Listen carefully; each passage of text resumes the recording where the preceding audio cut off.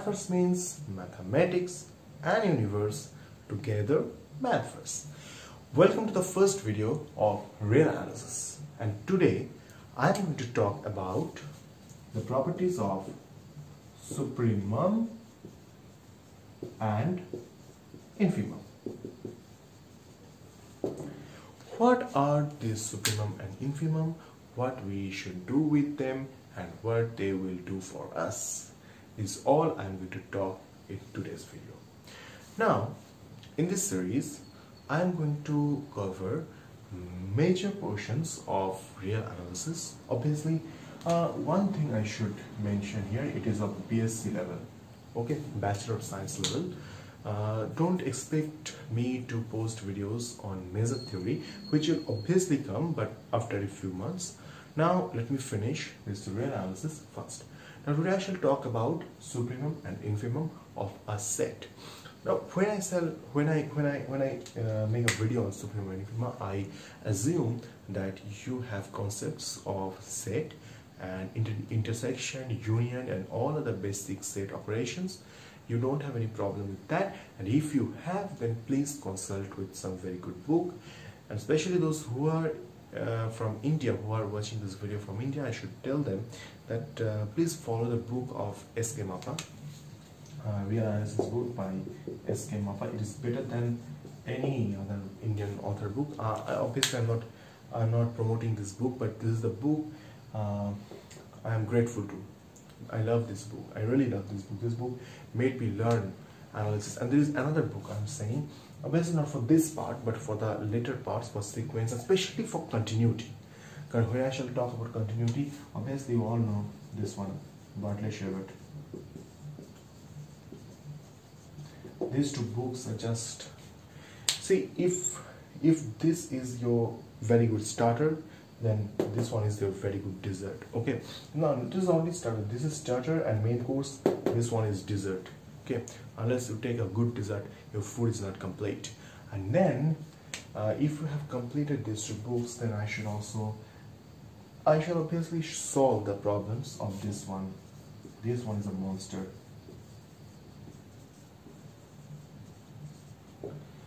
Kazanov, as a Russian author's book,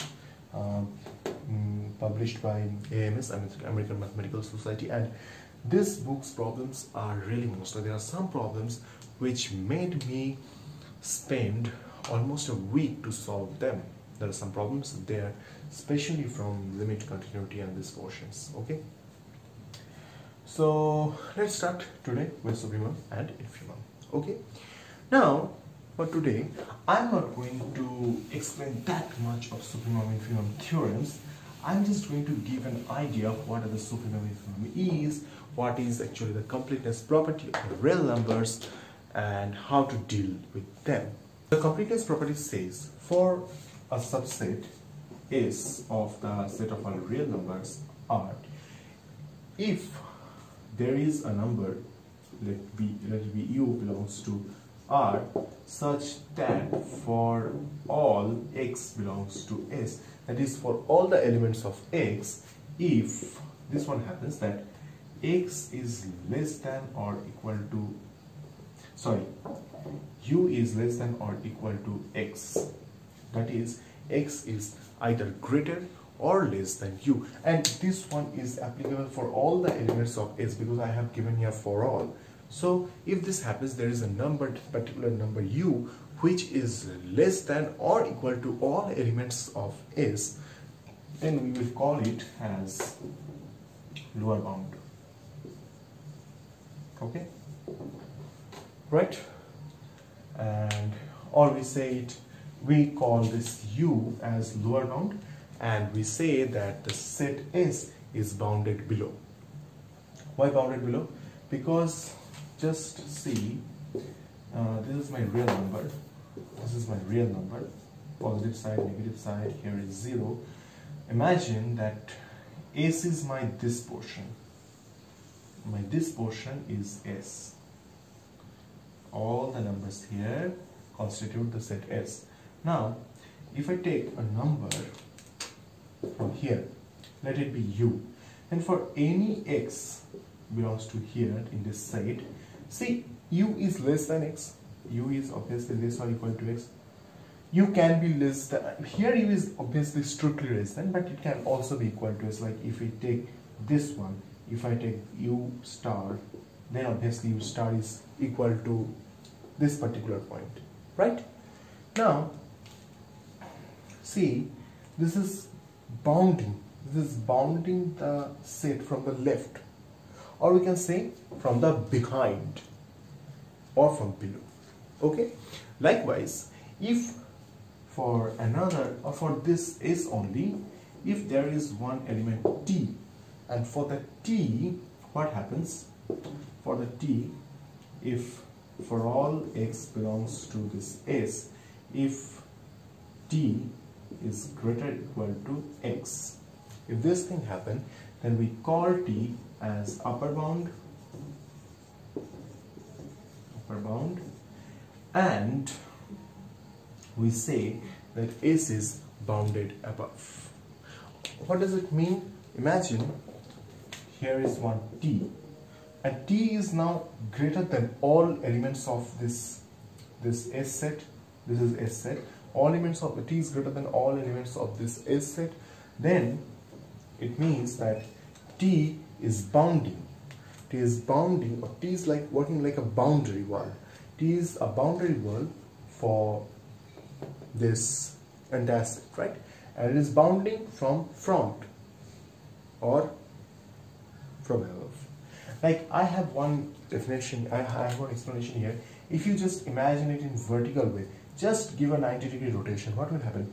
T is bounding from above, U is bounding from below, right? Now, when a set has an upper bound, say if a set has an upper bound, then it can have infinite number of upper bounds. Why? Because if t is an upper bound, then all the elements of real number from here onwards will be upper bounds of S. So if a set has upper bound, then it is called bounded above. If a set has a lower bound, then it is called bounded below. If a set has both of them, then it is called a bounded set, right?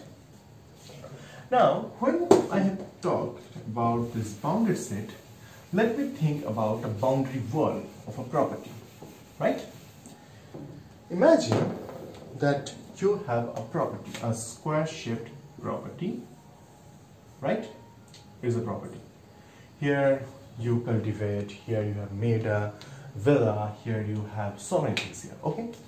Now, I have this one, this green line is the first boundary of the property. Now, if you have money and if you are stupid enough, then you can make another boundary by purchasing some more land outside, okay? If you are more fool, then you can make another one. In this way, you can make as many boundaries as you want, okay? Until and unless you cover the entire art. You cannot make after that, because art is bounded, okay? But a real number is not actually bounded. So here what I'm saying, just for a moment imagine that art is infinite, or just imagine this property is in space and space is infinite, so you are making boundaries as many as you want. Now imagine if someone is walking on this road, okay, here is a road crossing the entire property, he is crossing here, and now imagine another thing that it is the origin. It is the origin point O, and this one is 4 point. This is 4. This is 6. This is 8, and here it is 18, 20, 22. Okay. So in this road, if suppose that someone is walking through this road. Someone is walking through this road. Now he cannot stay away from this road. He have to maintain this road anyhow. Okay. So when he is walking, he will find 4 first, then 6, then 8, and then he will enter into the property. Now as long as he is inside this property, he is inside the set. Now imagine I am saying this 8 to 18 as my set S. Okay, I am saying them as my set S. Now, as he exits from the property,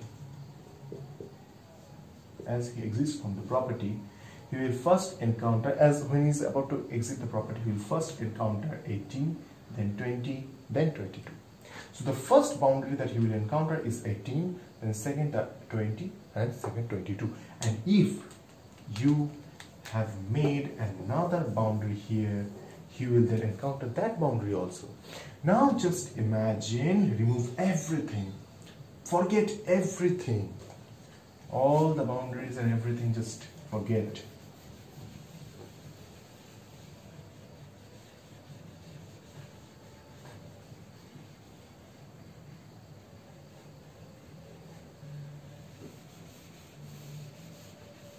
Just think it as a subset of the entire real line. Now, here we had one boundary here, another boundary here, another boundary here. So many boundaries were there.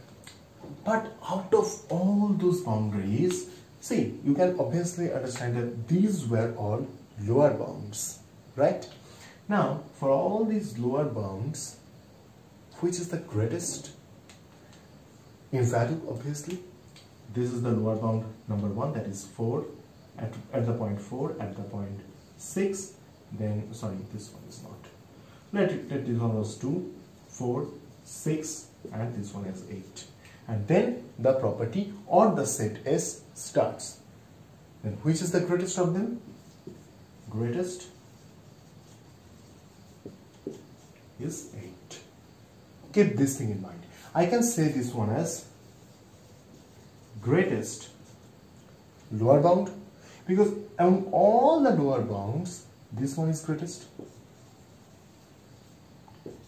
lower bound. Obviously, can be any bound, lower bound greater than this one, this 8. Let us assume I am taking one element from here. Let it be 8.003. Let it be 8.003. But 8 is inside the set. And even if 8 was not inside the set, in the next lecture I shall talk about the open set, closed set. If 8 was not inside the set, then also was it the lower bound? Obviously not, because we had one thing, that is this is greater than 8.0003. I have 2 zeros here, I have 3 zeros here. Okay, so none other than 8 in the right side of 8 can be the lower bound. So 8 is greatest of them. Now when lower bounds are special, but which is greatest of all of them must be something more special, and we call them infimum. Okay, this is what infimum is. This is infimum. Okay, and this is infimum only. Now obviously you guys have understood. Analogous to this one, here I have so many boundaries, 18, then 20, then 22. If you want, you can take here 24 and so on. So all are upper bounds. So among all those upper bounds, lowest is 18. And this 18 will be called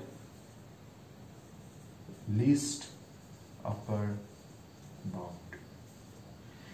Here I am getting maximum among the minimums, and here I am getting minimum among the maximums. Again, here I am getting greatest among the lowest. Here I am getting lowest among the greatest. Okay, I should not say here that among the lowest or among the greatest. I should not say this one. It is obviously grammatically wrong, but don't think that I don't know it. Is actually I'm saying. Okay, so we call it as supremum. Take a screenshot. I think this one is enough for understanding of what is infimum and what is supremum. And trust me, if you understand the concept of supremum and infimum properly, then you will be excelled in so many other concepts that coming forward. Okay. I'm not going to explicitly say about the theory of Supremum and Infimum. This one was the introductory and intuitive video that try to make your intuition. Okay, I hope that you guys have understood this video. Try to share among your friends. Please subscribe the channel, and if there is anything, a suggestion or a doubt, then please comment. And I have my Facebook link, Facebook page link in the description below. Please follow them and work hard. Analysis is not that easy, but I shall try to make it easier for you. Okay, thank you. Tata, good night.